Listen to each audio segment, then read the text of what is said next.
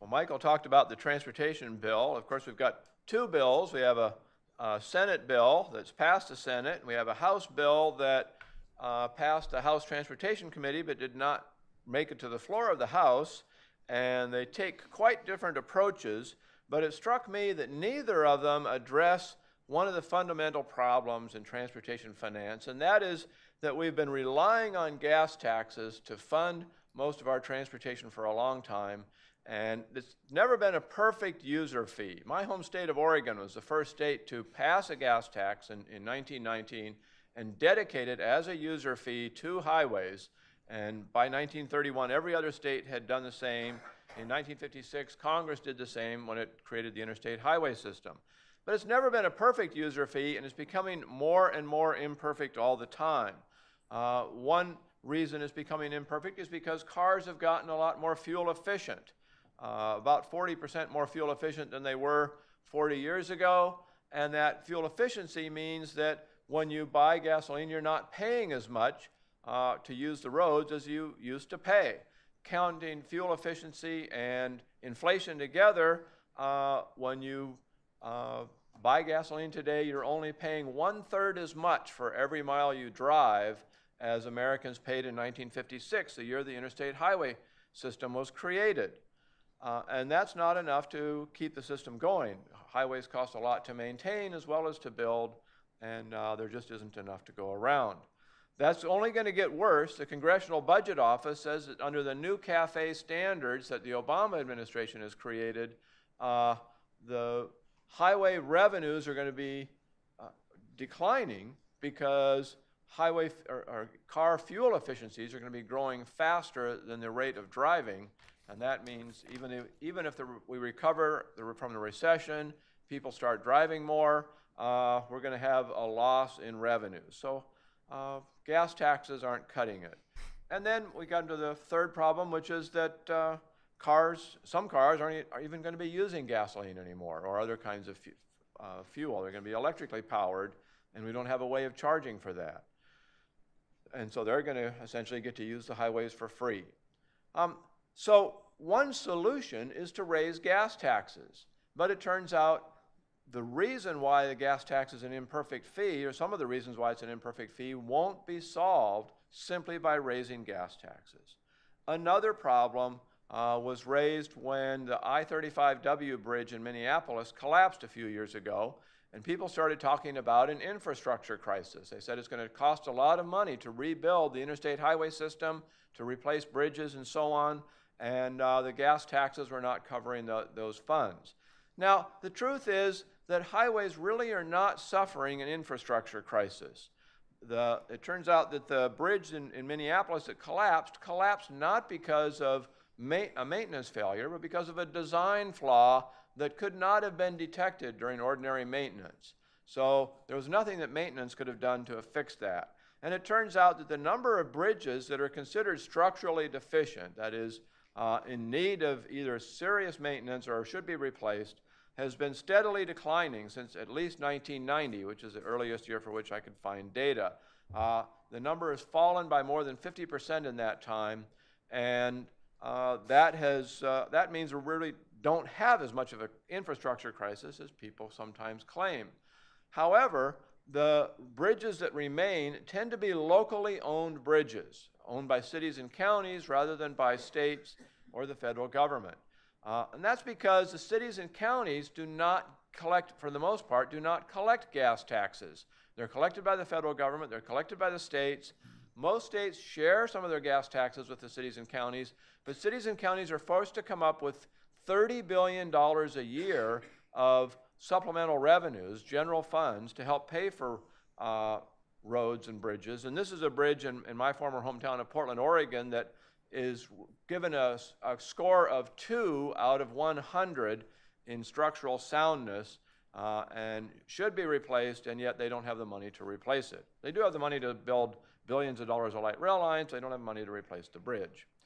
By other measures, including the pavement roughness measure, which is an international index, highways are also improving. Highways are steadily getting smoother and smoother because we have been maintaining them well. But again, you can see that the highways that are doing the best are the interstate highways, which are state-owned, whereas the arterials that tend to have more locally owned roads are not as smooth, again suggesting that if you're not funding your roads out of user fees, you're likely to be have inadequate maintenance. So we have poor maintenance, particularly of local roads, and we have another problem which isn't solved by raising gas taxes, and that is congestion. Congestion costs Americans, according to the Texas Transportation Institute, it costs travelers more than $100 billion a year. That doesn't count the cost to businesses, such as FedEx and UPS, that have to own more trucks because it takes longer to deliver make each delivery. It doesn't count the cost to emergency services, which take longer to reach fires or health problems or whatever. And so because of these costs, probably the total cost of congestion are around $200 billion a year. And this is a dead weight loss to society. It's not like we say, oh, we've got the Pentagon buying hammers for $200. Well, somebody's making out some money from that $200. And yes, the taxpayers are losing, but at least somebody's making something off of it. In this case, nobody's getting anything out of congestion except for those anti-automobile environmentalists who experience glee whenever they see other people stuck in traffic. I don't think that's worth $200 billion, so I don't think that's a justification for more congestion. It struck me recently that congestion is really two very different problems. And I want to explain this to you carefully so I can show you how replacing the gas tax with a vehicle mile fee will help solve the secondary problem of congestion and will save people hundreds of billions of dollars a year. Traffic engineers have looked at how traffic flows and how congestion takes place. And what they find is that when at very low rates of traffic, people can drive, say on a freeway, at 65, 70 miles an hour, but as the traffic increases, traffic slows down a little bit until you reach what I call the maximum capacity, maximum flow capacity of the road, which is for a freeway typically about 2,000 vehicles an hour. If you try to put more than 2,000 vehicles an hour on that road, on a lane of that road, the traffic slows down a lot. And when it slows down, suddenly the capacity also declines. So you notice the capacity here is gone down to, say, 25 miles an hour, only 1,000 vehicles per hour. And so that makes roads the only resource I know where supply decreases when demand increases. You've got roads that theoretically could move 2,000 vehicles an hour, but because for a few minutes they exceeded that level, now the traffic flows at only 1,000 vehicles an hour. Somebody recently posted this video of congestion online. They have cars spaced equidistantly apart, moving around in a circle, but if one car slows down just a little bit, it forces everybody else to slow down, and you get patterns of congestion taking place that you wouldn't expect if everybody could drive perfectly at exactly the same speed. Of course, people don't drive exactly the same speed, and so you get what's called a breakdown in traffic, and those breakdowns lead to enormous congestion. Let me show you how this works by looking at congestion flows over the course of a day. We have here time of day, and then on the vertical axis, the number of vehicles per hour. Well, early in the morning, there's very few vehicles per hour going, so there's no congestion, and so people are going at 65, 70 miles an hour, whatever is the design speed of the highway. And then, as you approach the capacity of the road, traffic has to slow down a little bit. And I designate yellow at driving at only 50 miles an hour.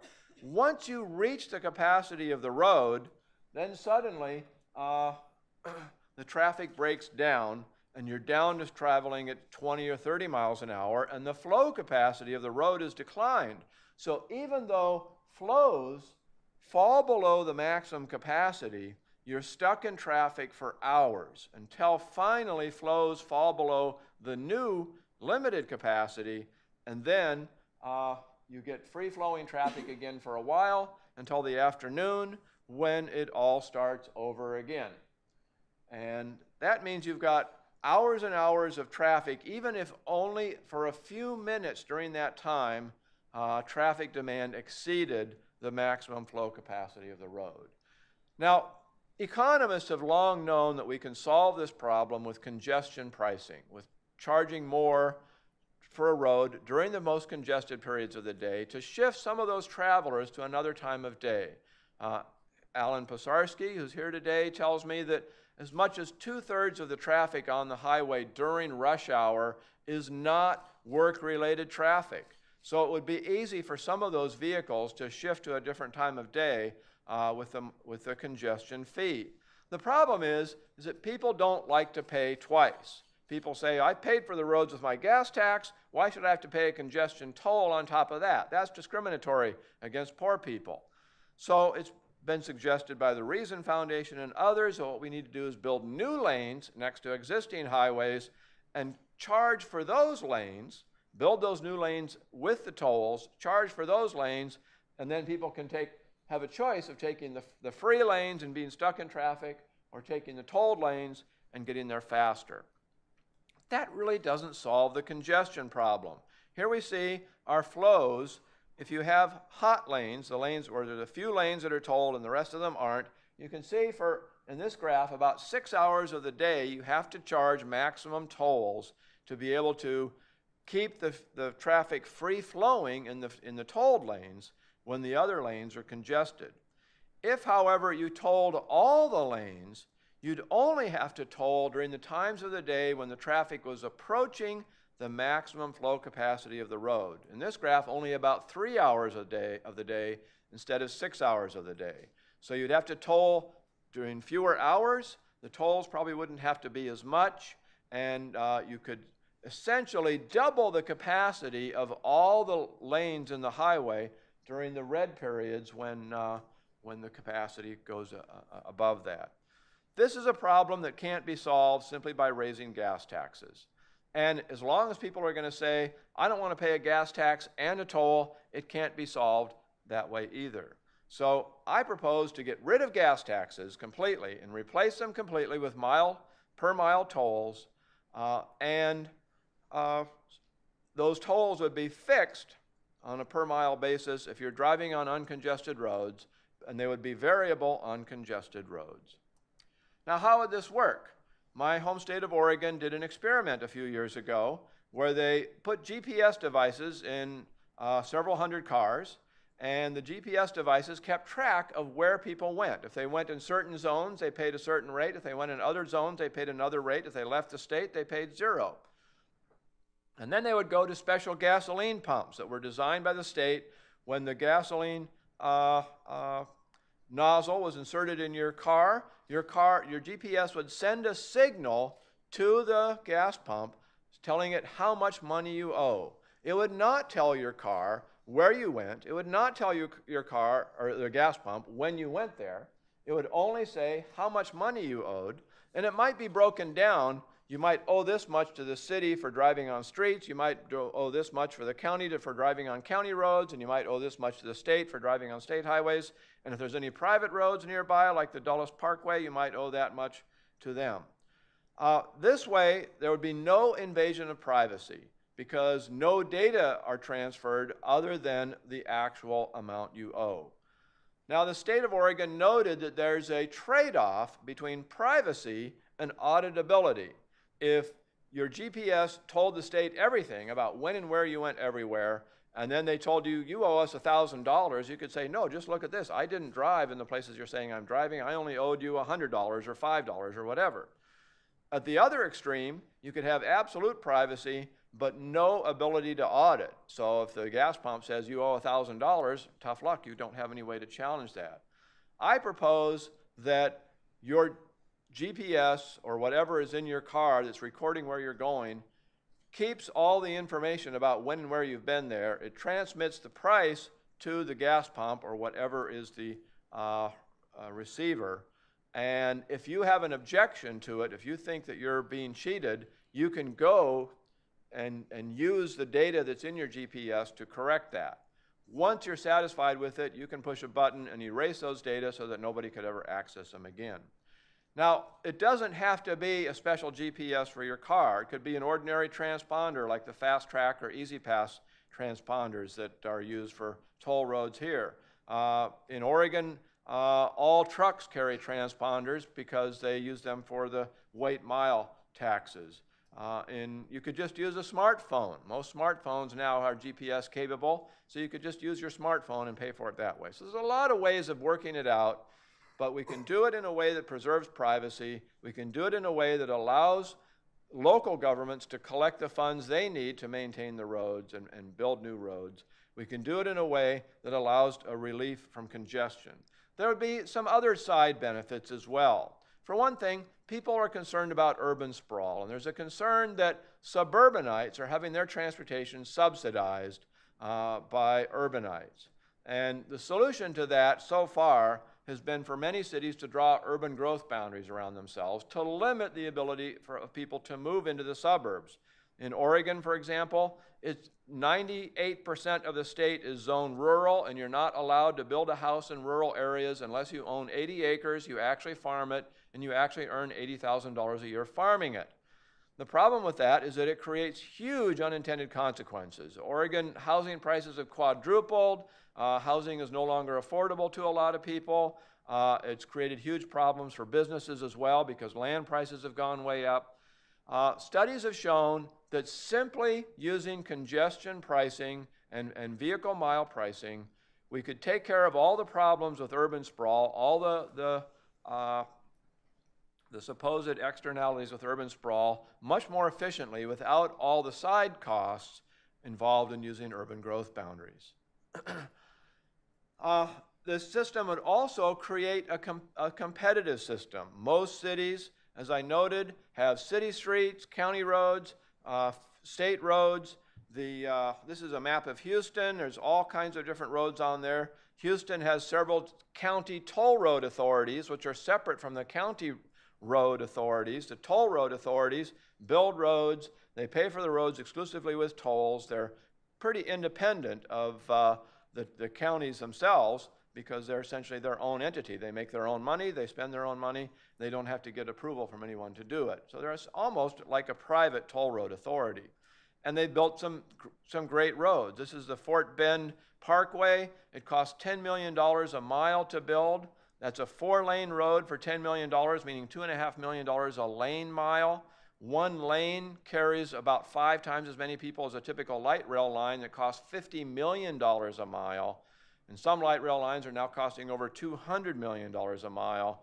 So you can see this is a very efficient way, and you've got, since you have competing road networks here, they have an incentive to be as efficient as they can so they can attract your tolls as opposed to you deciding to go somewhere else because their tolls are too expensive. It's interesting to me that we have such strong differences in the private sector versus the public sector as far as innovation goes. A few years ago, my Macintosh looked like this on the back, and then I got an upgrade, and you can see all of the ports are different from the 2 different versions, except for the speaker port. Every other port is different. And now I have a Macintosh like this, and again, they're all different. And that's because the private sector innovates really fast. The new innovations are faster, they're better, they're cheaper, and they give people incentives to follow that innovation.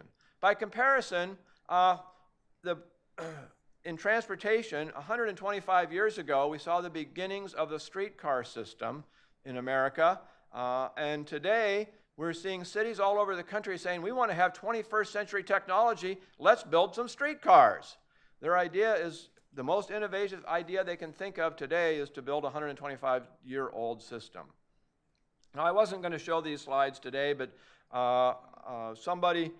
Google invited some people here at Cato to ride in their Google self-driving car yesterday, and we took these pictures yesterday. That's David Bowes and I looking at the self-driving car.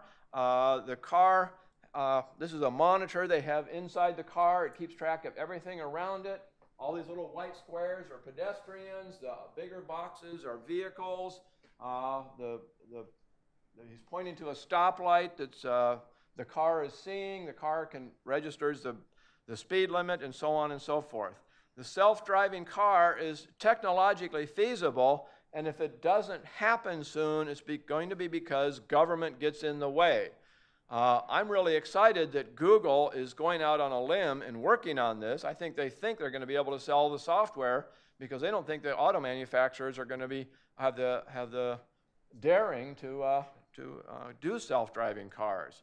This is an idea that's been around for a long time. I found this 1961 newspaper article from the Chicago Tribune that said, by 1964, we'll have 100 miles of self-driving car highways in this country, and by 1975, all major highways will have self-driving capabilities.